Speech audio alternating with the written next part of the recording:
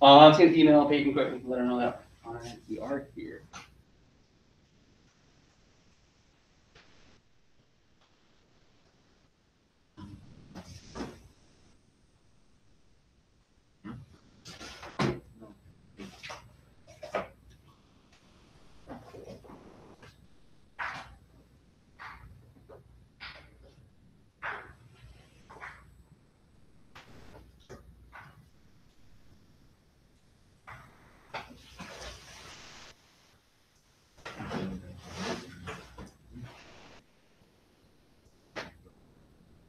Okay.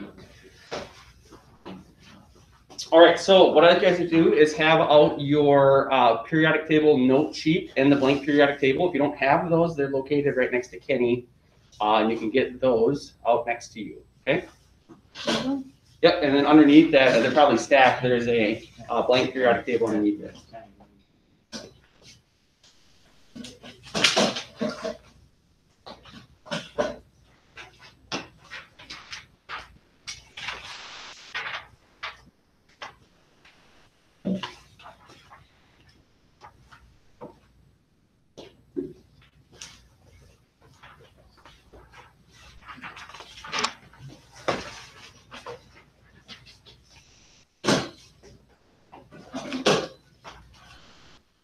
All right. So what we're going to do is just talk about the organization of the periodic table while you guys are finishing up eating your donuts, and then we're going to go through 5 different groups of elements on the periodic table. We'll talk about what group number or numbers they belong to and what characteristics they have. And there's one other section on the back that says trends, and we'll do that another day. The rest of the class period, you're just going to color your periodic, your blank periodic table with these 5 groups that we're going to talk about. So just some side facts before we get going here. The 97% of living organisms are made out of just these, or of a living organism, 90% of their body is made out of just these elements. So hydrogen, nitrogen, oxygen, phosphorus, and sulfur. There are trace elements of other metals and non-metals, and we get those from primarily eating like fruits and vegetables or other organisms.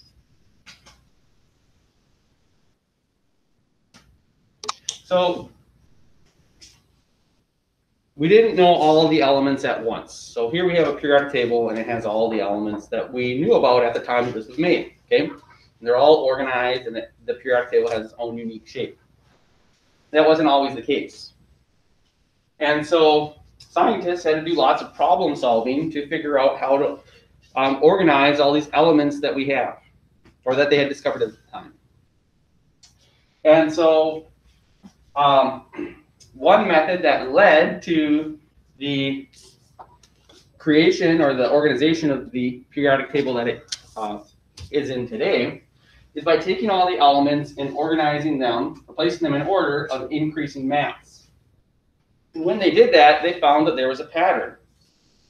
That every 8 elements, those elements had similar chemical or physical properties. So for instance, if we look at lithium here, lithium is an element that is highly reactive in water. We go 8 elements down as we had placed the elements in order, and we found that that element, sodium, was also really reactive in water. If we look at another group here, so like fluorine, fluorine was a highly reactive gas. Go 8 elements down, find chlorine, also a highly reactive gas.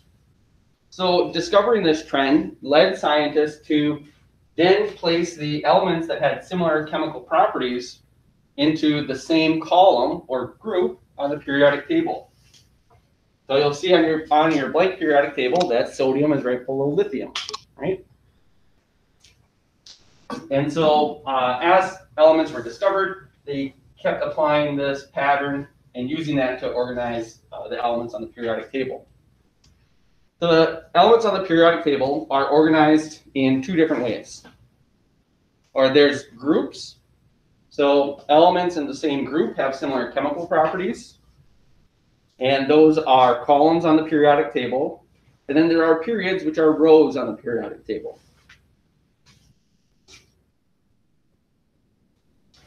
Other ways that elements are classified is by the type of element. So we can organize elements by either being a metal, metalloid, or non-metal. These are broad categories. We can see that the majority of elements are metals. Some are non-metals, and then in between the metals and non-metals are the metalloids. On your note sheet, what I'd like you guys to do is outline where metals, non-metals, and metalloids are.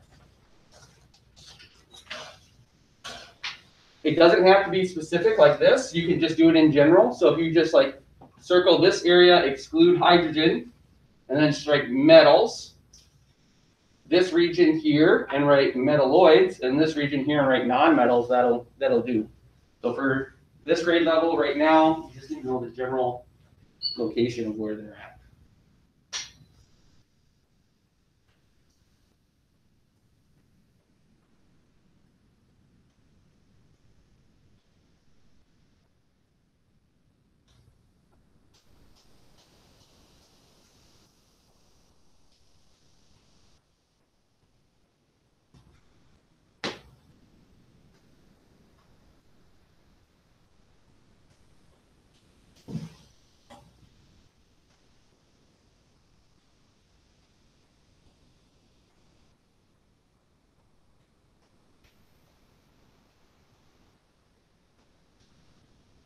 Then I could offer you bubble gum.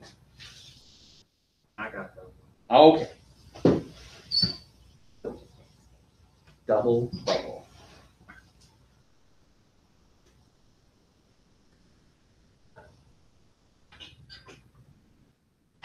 All right.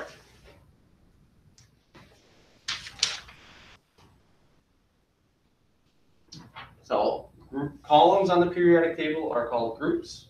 Rows are called periods.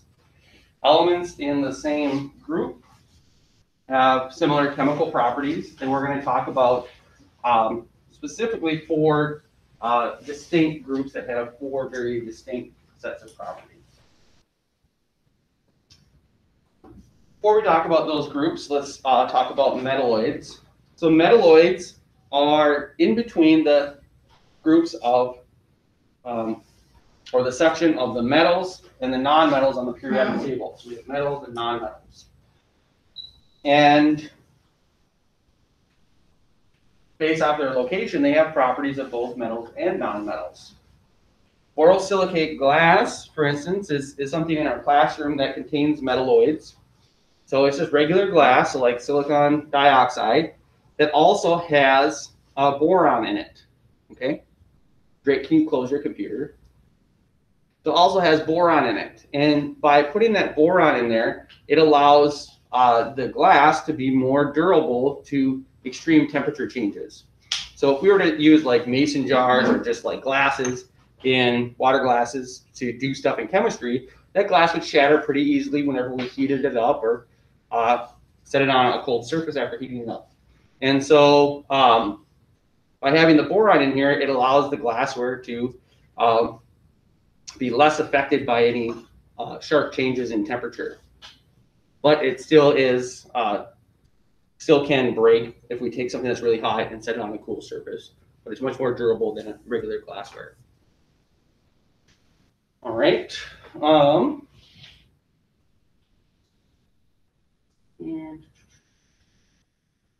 right. So this is the first group that we're going to talk about. So see on your note sheet where it says alkali metals. Okay. Alkali metals are in the group 1, so the first group on the periodic table. So this is on your note sheet now. All right, group number 1. Okay, and then these are the properties. So besides hydrogen, hydrogen's a nonmetal, but all the other elements below it are the alkali metals, are highly reactive in water. And because they're so highly reactive in water, and the air that we breathe in our atmosphere contains water, these elements don't exist in their normal elemental form in nature because they're reactive. So we only find these elements as part of a compound, something where they can be more stable. If we were to draw the Bohr models of all these elements, we would see that they have one valence electron, or one electron on their outer ring. It's this property about their structure that makes them highly reactive. One of the topics we're going to learn about is chemical bonding. And so atoms can bond by doing one of three things with their electrons. So they can gain an electron, they can lose an electron, or they can share electrons, okay? That's the way that they can interact. No matter what method they choose, they behave the way that they do so that they can become more stable, and atoms become more stable by having a full shell. So if you remember with drawing Bohr models, what was the maximum number of electrons that could fit on the first ring? 2. So if your outer shell was just the first energy level, it would only need 2 electrons to be full, and that atom or ion would be considered to be stable. So if lithium finds a way to lose this 1 electron, it has a full shell, even though it's just 2 electrons, right? All other energy levels are considered full when they have 8. So we can see if sodium loses this 1 electron, then it has 8 electrons left on its second ring. And so atoms will gain, lose, or share electrons, depending on what the other atom is, to do this, to get a full shell. Now, sodium could get a full shell by gaining 7 too, but you can imagine that it would take a lot more energy to go get 7 electrons and try to get them to stick onto the sodium to get a full shell. And it would be a lot easier just to get rid of 1. Okay? And so it's because there's just 1 electron here that makes all these elements so reactive. The more reactive something is the less energy for it to lose or gain its electron. So chemical reactions work kind of like how water flows. It finds the lowest point, or follows the path of the lowest energy. So we have a little video here.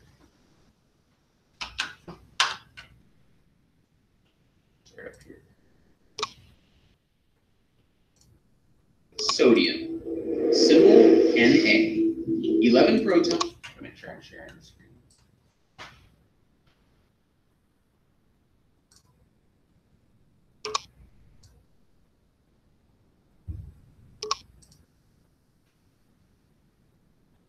And 11 electrons, arranged in shells as 2, 8, and 1. Sodium is an alkaline metal. Like all the elements in this group, it's desperate to get rid of that extra electron. You cut it quickly. I should see some silvery surface inside. Indeed, wow! It slices like cheese, but it's actually a soft metal. Teo's often put on one of his favorite sodium demonstrations. What happens when the pure element dumps its outer electron in a violent altercation with ordinary water? He insists we wait until nightfall, when the reaction will be most spectacular. Kids, do not try this at home. The whole purpose of this contraption is just to dump it into the bucket of water. Yeah, this is a sodium dumping machine. All right, let's give this a try. Here we go. Nice.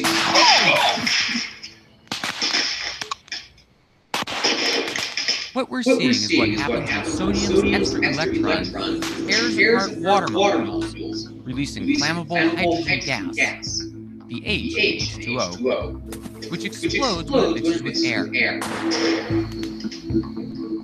The next day, Teo takes it up a notch. As if sodium plus water aren't violent enough, now he wants to combine the same deadly sodium with another lethal element, chlorine, one of the halogens. The result, he claims, will be a tasty flavoring for net popcorn. Isn't chlorine deadly poison? Absolutely. I mean, chlorine has been used as a poison gas in World War I. To be perfectly safe, these two deadly ingredients combined. I didn't say that. I said that after they're combined, the result is perfectly safe. The actual process of combining them is fraught with difficulty. Okay, and that's why we're dressed up like miners here. First, a hunk of sodium in a dry metal bowl. Then a jet of pure chlorine. Surprisingly, no explosion. Somehow, when these two bad boys of the periodic table come together, they calm down. At the atomic level, sodium, an alkali metal, had an electron it didn't want, and chlorine, a halogen, wants desperately to grab an electron. Once the handoff was complete, both atoms wound up with full shells, making them stable, and able to join together to form a crystal compound we can't live without. Sodium chloride, table salt. Now, I don't exactly see like a pile of salt anymore. Now, the salt, most of it went up in the smoke. It went in the popcorn. Tastes like salt. The good stuff. Fresh salt. Teo's backyard reactions have given me a crucial insight. How elements come together to form compounds is all about electrons.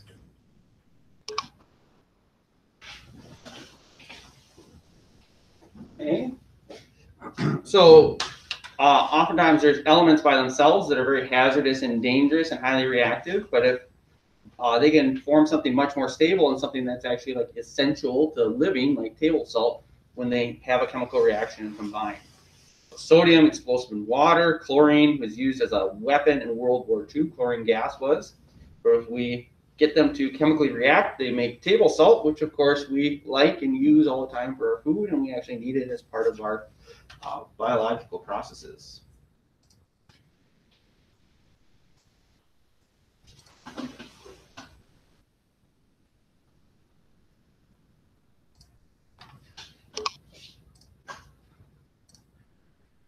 Okay, so now the alkaline earth metals. So when we're all back in class, I'll do a demonstration with calcium, and we can see how reactive calcium is in acid and in water. So this is this group 2 elements are the alkaline earth metals. And these elements are reactive too, but not nearly as reactive as the alkaline alkali metals. And the reason for that has to do with the number of electrons on the outer shell. So if we had to get to 8, or a full shell, these atoms would have to lose 2 electrons. Well, the group 1 elements, alkali metals, only had to lose 1. So you can imagine that it takes less energy to lose 1 than it does to try to lose 2, right? And so that's why the alkaline earth metals are a little bit less reactive, is because it takes more energy for them to get a full shell. So they're going to be the second most reactive group of metals.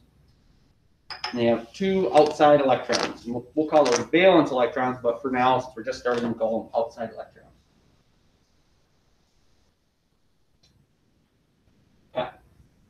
We're going to go all the way across the periodic table now, and we're going to talk about the most reactive non-metal group, the halogens. So this would be like the chlorine that was used in the video.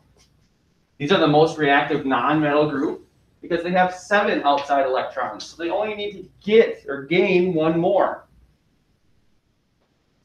So it doesn't require a lot of energy.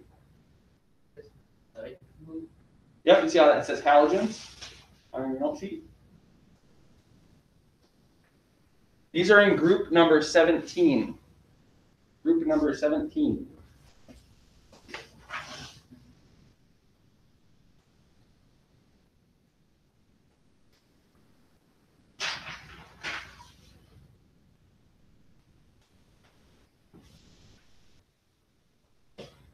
So these nonmetals can get electrons from the metals who are willing to give them up. That's what makes it such an energetic reaction. It doesn't take a lot of energy for these metals to lose their electrons, and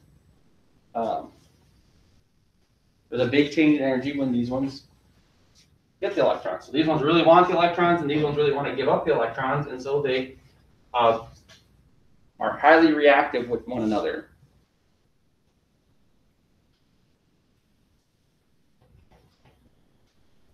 Does anyone know the name of the, well, it's on your sheet. What's a property of the last column that we're going to talk about, group 18 noble gases? No property about them? So noble gases are the most unreactive group. So they are unreactive. Rarely part of compounds. To get them to be in a compound, you have to use lots of energy to kind of force the atoms together. And they're unreactive because they have the full shell. They have what all other atoms want. So they're content. They don't desire to gain or lose or share any electrons. They have all the electrons they need.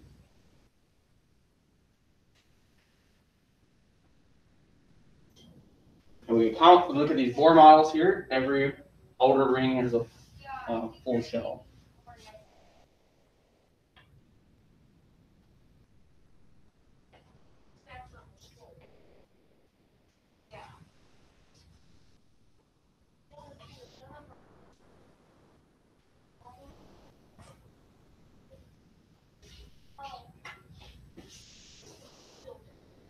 The last group we're going to talk about is more like a section of the periodic table, and it's where the transition metals are. So the transition metals kind of make up the valley or the low point of the periodic table, the midsection.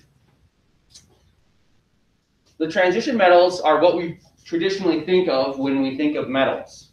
So the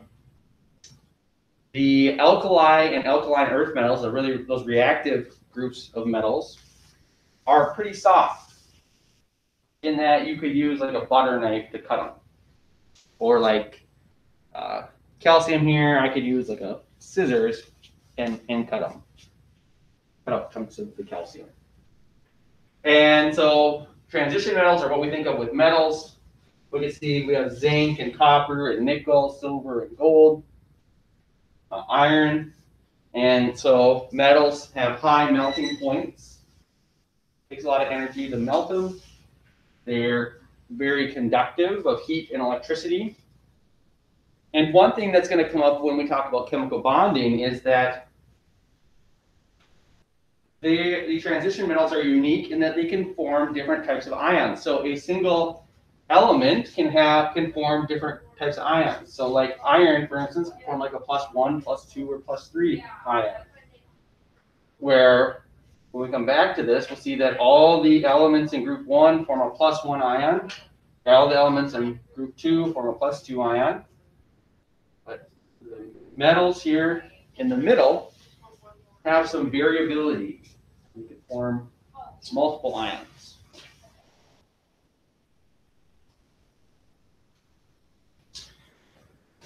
All right, so we're not going to cover the trends today. We'll come back to that. Yep, Kenny? For the transition, do we put just group 3 through 12? You bet. Yep, groups 3 through 12. So all we're doing the rest of class is you're going to grab colored pencils here, and I'm going to put it up on the board for people at home to see. But what I want you to do is color the periodic table by just those 5 groups. So you want to you can color them whatever you want. It doesn't have to match here. I want you to color the alkali metals, the alkaline earth, the transition metals, the halogens, and the noble gases. And just like there's a key on here for those groups, you're going to make a color-coded key on your periodic table. Okay? So if you pause this, yes, I'm going to stop recording here. Do that.